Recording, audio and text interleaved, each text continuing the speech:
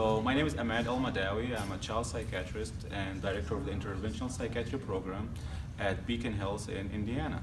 And I'm here to talk about TMS. TMS, or Transcranial Magnetic Stimulation, it's non-invasive treatment using a pulse that is calculated to treat areas in the brain we would think it's actually responsible for depression circuit. So by using a magnetic field localized to avoid systemic side effects from medication, we can actually change the circuit that is actually causing depression.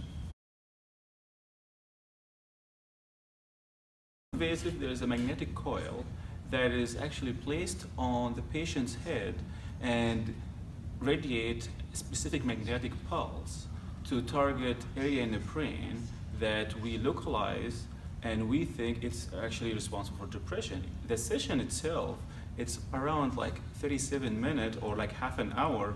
During this time, the treatment targeting this area what we think is for depression, and what we like to do is identify this area in the first session and then try to repeat over and over these pulses throughout the 36 or 37 sessions for half an hour every day.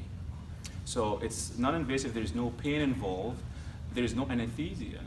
It is not like ECT or shock treatment, as people will say, it's the same like ECT. In fact, it is totally different. I have patients who did not respond to ECT who end up actually doing well with TMS, and vice versa. Patient who did not respond to medication, and it is very concerning because depression, unfortunately, affecting over millions of Americans, and 4.5 million, they did not respond to medication. That's why TMS adding huge value to our practice as a psychiatrist or mental health provider. TMS has been around for a while, actually. In fact, the New Star TMS device received the first FDA approval in 2008, and which now has been, there's almost many, like over hundreds of machines or devices around the states. There's another thing that we need to talk about, is the insurance coverage, because many patients and actually providers, they are misled about it. They said, well, if this treatment is too expensive for the patient, I wonder if it's covered by insurance. In fact, for many years now, there's many insurance companies and even national insurance like Medicare and TRICARE, they now have policy underneath the cover a TMS treatment. So patient can afford it now through the insurance providers, and I think it's now adding like a new era to treat depression. The difference between TMS and medication, there are actually many studies showing that TMS has the least amount of side effect and issues in terms of the long term, unlike medication. The other thing of TMS, now we think about depression as inflammatory process, or what we call it neuroplasticity. It's not just chemical imbalance. So TMS has shown to change this neuroplasticity and return back to normal. That's really exciting for us because back of my background, I'm a child psychiatrist. We know during the early stage of depression, especially if you get the symptoms early on in your young adult, it's very hard to treat. So the early intervention, it is valuable in this early stage of the illness.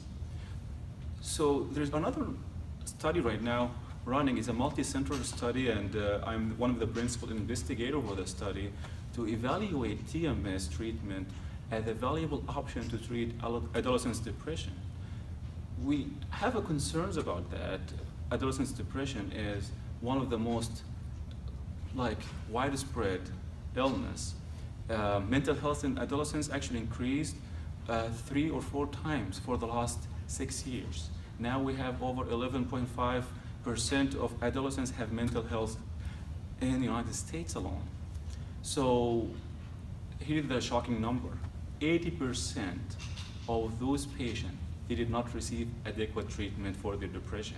So if I tell you there is 80% of patients with diabetes, you don't get treated, that will be concern for everybody.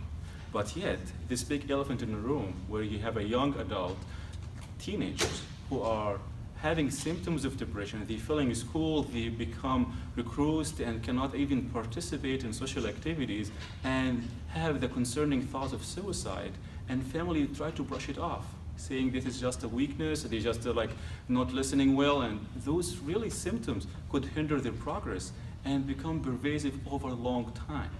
That's why TMS could actually offer solution, because among all medication we try for depression for young adult, we only have 2 medications FDA approved, just 2.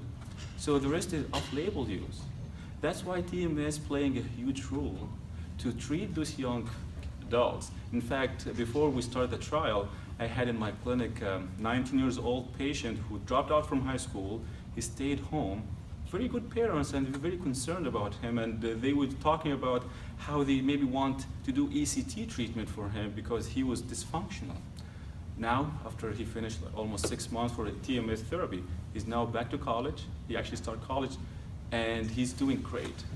That's what the value of TMS now, we think, as a child psychiatrist, will add on, especially, hopefully we'll get this FDA label to push all the way down to 12 years and older.